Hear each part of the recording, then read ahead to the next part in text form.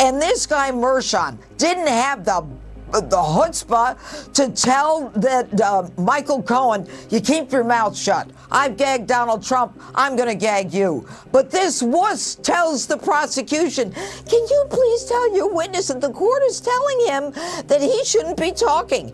And the prosecution comes in and they said, well, you know what, Judge? We've been telling him that. We tell all our witnesses to refrain from talking about the case.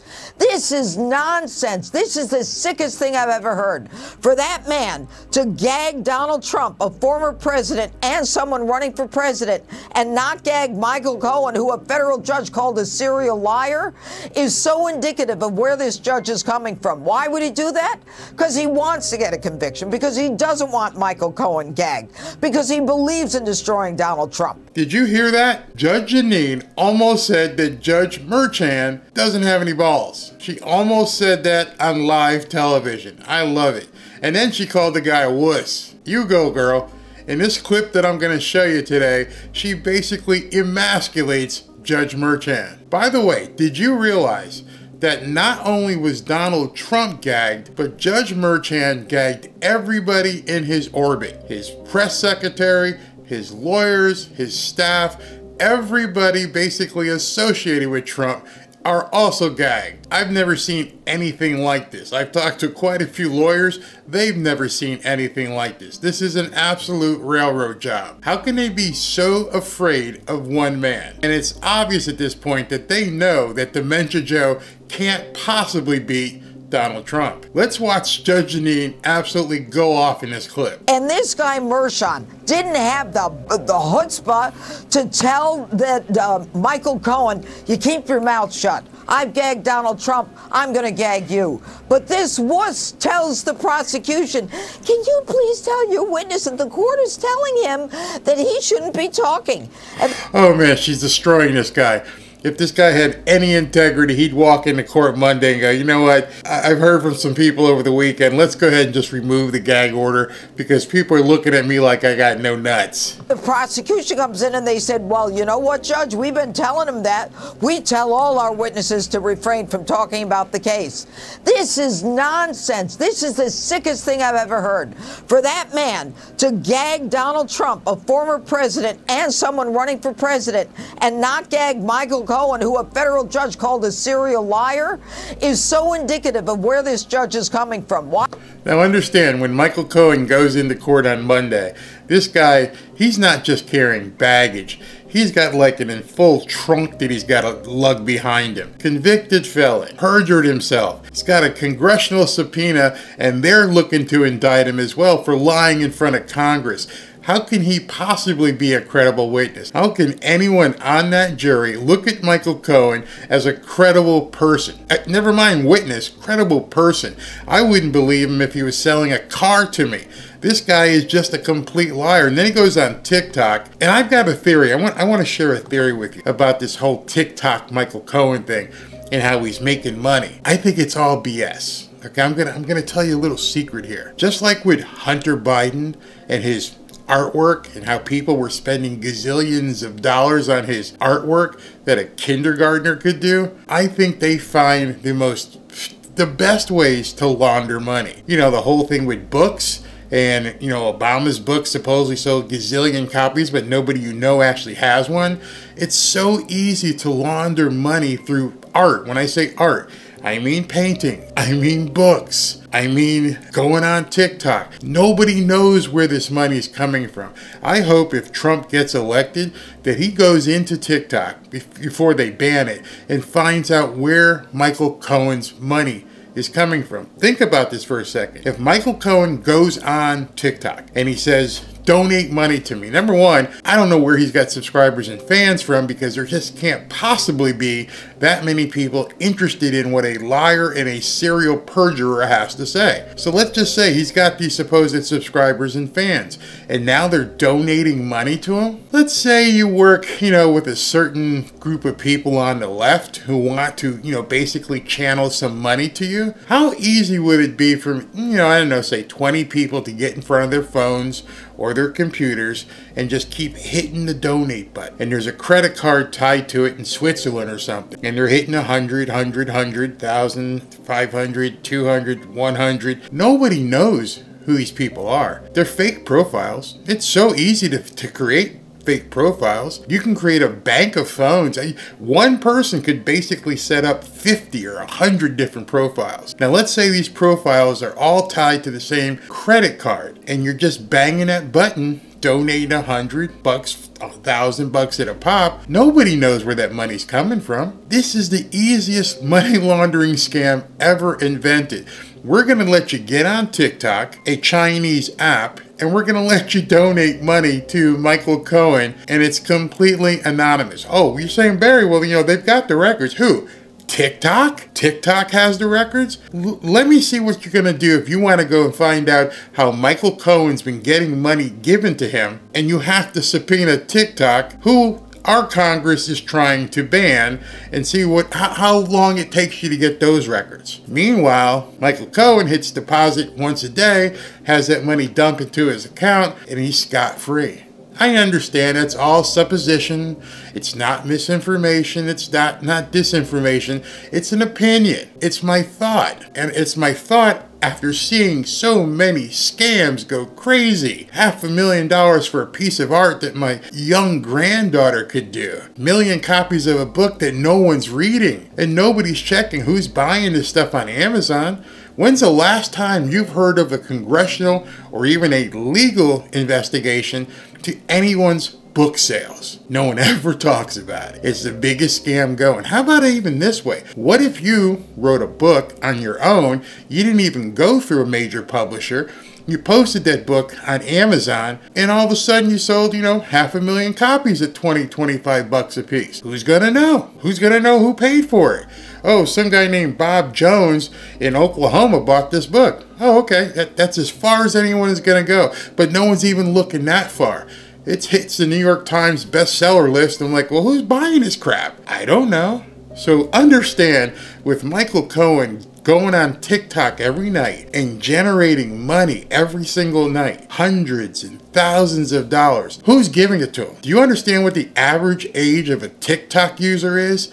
These people don't care about Trump. They don't care about Hillary Clinton. They definitely don't care about an old dementia Joe. But you think they're giving money to Michael Cohen, who they don't even have any idea who he is? Why would anybody, and just think about it, why would anybody be donating money to Michael Cohen? For what reason? I mean, I never ask for money on my streams. I love it when people do donate and provide me a tip. I absolutely love it. Wink, wink. But I just don't understand why they're giving Michael Cohen tons of money just to go on TikTok every night. And then you have to think, why did he pick? There's Instagram, there's Facebook, there's YouTube, there's Twitter. Twitter, he could say whatever he wants and nobody would bother him. Why did he go on TikTok to basically badmouth Trump and get donation? I'm not making any conclusions. I'm trying to get you to ask your own questions. Question in your mind. What the heck is going on here? All right, so let's get back to Jeanine here, because she just goes off. Why would he do that? Because he wants to get a conviction, because he doesn't want Michael Cohen gagged, because he believes in destroying Donald Trump. Think about what I just said. He doesn't want Michael Cohen gagged. He wants Michael Cohen to continue what he's doing on TikTok. You think maybe someone talked to Judge Merchan and said, let the guy go? We need him to go and continue basically begging for money on TikTok? Who does it benefit if Michael Cohen is being paid off? If Michael Cohen is making $1 million, like Stormy Daniels made $1 million, and this money is all changing hands, just like the protesters at the college campuses, somebody is behind all of these people getting paid. There's a reason why all these people are getting paid. And I was in that courtroom today, and another one of the players came in, Alvin Bragg, and he was sitting there stuck next to his bodyguard. Speaking of getting paid, I want you, if you're interested, to go look up Alvin Bragg's net worth. And while you're at it, look up Letitia James's net worth. Tell me how Alvin Bragg, a civil servant, a prosecutor in Manhattan, is worth $40 million. Yeah, I said that. I not a misspeak. $40 million. This guy just got elected a couple years ago after Trump got elected. Then he was told to go after Trump. And now he's sitting on a war chest of $40 million. How's it happening? I don't know. He didn't have to use TikTok, that's for sure.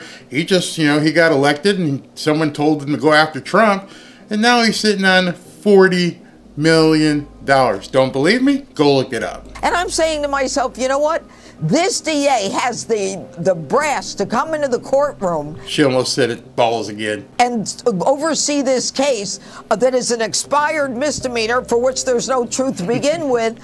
And do you know how many hundreds of defendants are in jail because they can't make bail when their cases, violent cases, murders, rapes, violent felonies are still pending because of the COVID delay? Shh, you're not supposed to say that word. You're not supposed to even pretend that even happened.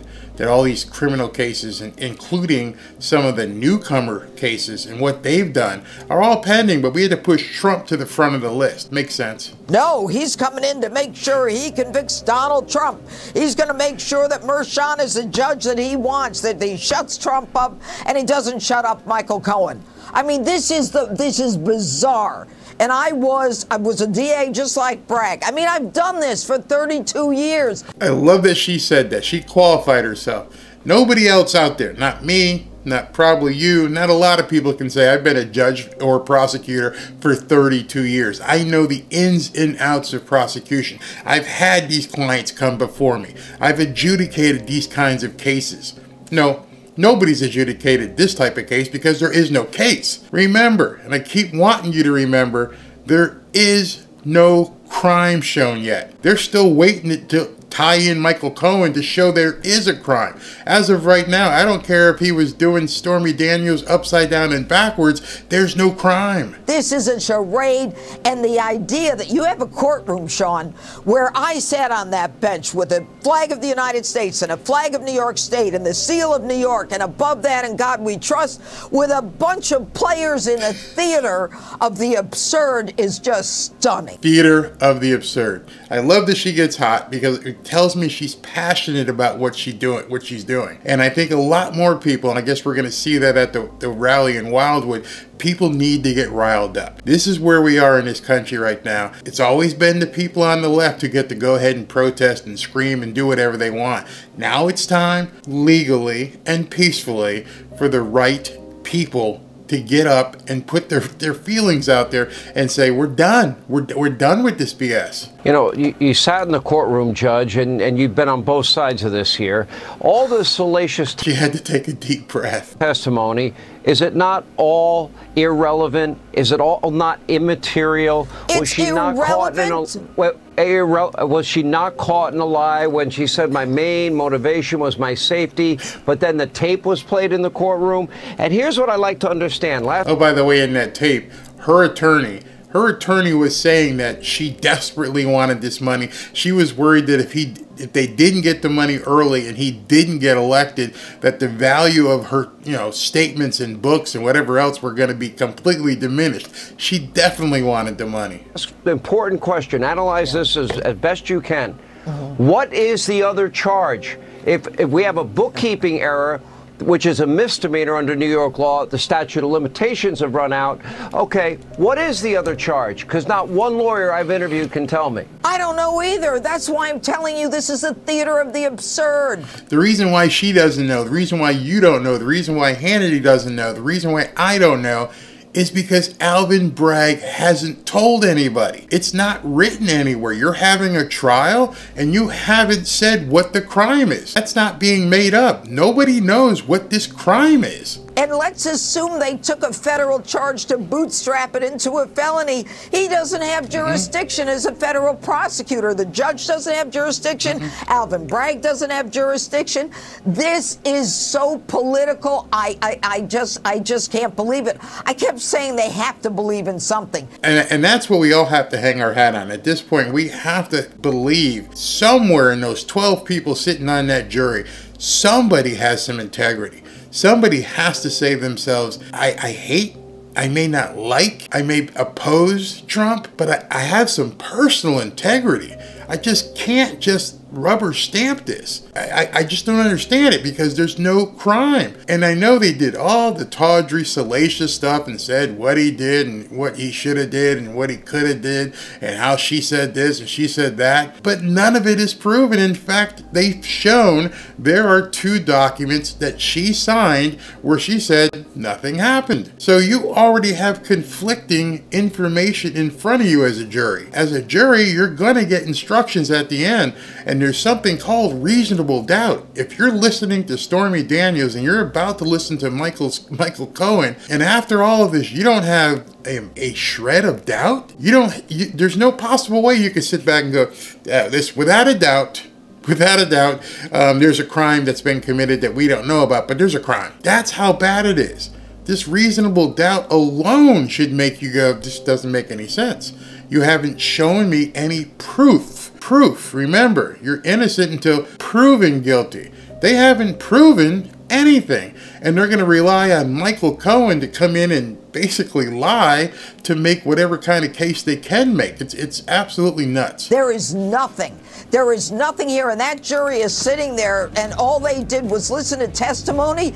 None of it put a finger on Donald Trump, but they got enough hate and dirt and some woman who lies down for a living to try to convince them that Donald Trump is a bad man. Shame on all of them. No doubt. Shame on every single person associated with this prosecution that is now a persecution. You can't deny at this point that the fix is in. And the reason that all of this is happening is because you can just look at Wildwood and what's going on there today to realize they can't stop what's coming. And here's a little indication of that. In 2020, Biden won New Jersey by 17 points. As of today, Biden is ahead, if you believe the polls, by just 5 points. Trump has narrowed the gap tremendously. He has obviously put New Jersey in play. And I have to believe at this point that New York is in play as well. Let me know what you think about Trump getting stronger from all of this lawfare. It's unbelievable. Thanks for watching. Talk to you soon.